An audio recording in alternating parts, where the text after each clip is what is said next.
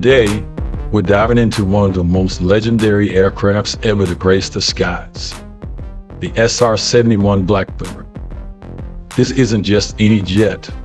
This is a hypersonic, stealthy, record-shattering marvel that revolutionized the way we think about aviation. Let's start with the basics. What is the SR-71 Blackbird? Well, this beast is a high-speed, high-altitude reconnaissance aircraft that was built by Lockheed's legendary Skunk division. It first flew in 1964, and for nearly 3 decades, it was the U.S. Air Force's ultimate surveillance tool, flying at speeds that could leave enemy radar systems in the dust. We're talking speeds over 2,200 miles per hour, or Mach 3.2, 3 times the speed of sound. And it wasn't just fast, it was smart too. With its stealthy design and high-altitude capabilities, it was nearly impossible to shoot down.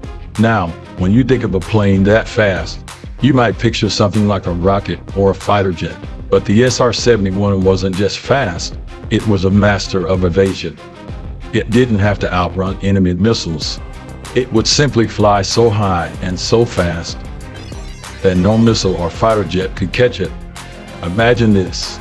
You're sitting in a cockpit flying 85,000 feet in the air. That's over 16 miles above the ground, nearly at the edge of space. And you're doing Mach 3, just casually cruising along. Sounds like science fiction, right? But it was reality, and the Blackbird made it happen. But what makes this jet even cooler is how it was built to push the boundaries of technology and design.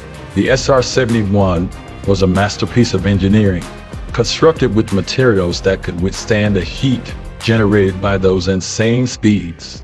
The fuselage was made of titanium, a material so tough it was difficult to machine, and it was often sourced from the Soviet Union. Yes, the very enemy they were spying on, because American manufacturers didn't have enough of it. And then there's the pilot. Flying an aircraft like the SR-71 wasn't just for anyone. These pilots were truly adventurous, and they were extremely highly trained, skilled professionals. They had to manage not just the extreme speed and altitude, but also a unique set of challenges, like ensuring the engines didn't flame out due to the airspeed, or that they could keep the plane cool while speeding through the upper atmosphere. One of the most famous Blackbird pilots was Colonel Ed Payne, who flew the SR-71 for more than 3,000 hours. Payne was a part of a small, elite group of pilots who pushed the boundaries of aviation to the absolute edge. Flying the Blackbird wasn't just about operating a machine. It was about understanding the very limits of what humans could do in the sky. They had to think fast, trust their instincts, and work with a crew that sometimes had to rely on each other more than they relied on technology.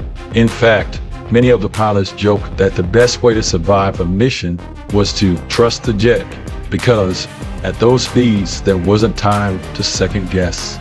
But it wasn't just about flying fast and high. The SR-71 was a surveillance king, equipped with sophisticated cameras and sensors. It could gather intelligence from staggering distances. It could fly over enemy territory at incredible speeds, capture detailed images, and be gone before anyone even knew it was there. In fact, the Blackbird was so fast that it could outrun any threats, and it became a legend for its reconnaissance mission during the Cold War. The Blackbird was retired in 1989 due to political reasons, and several were briefly reactivated before their second retirement in 1998. NASA used the famed plane as a research platform until it was retired again in 1999. But its legacy still lives on. It holds the record for the fastest air-breathing manned aircraft ever to fly, and the information it gathered helped shape the future of intelligence and surveillance technology. So, what makes the SR-71 Blackbird truly extraordinary? It wasn't just the technology, the speed, or the daring pilots. It was the spirit of innovation.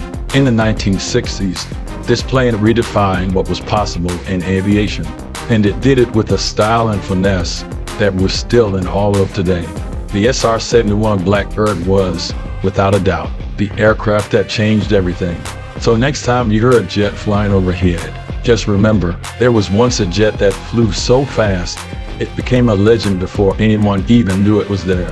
Thanks for tuning in, and don't forget to like, subscribe, and comment, and hit the bell for more amazing stories from the world of aviation. Until next time, keep flying high. This is Space Extra, out.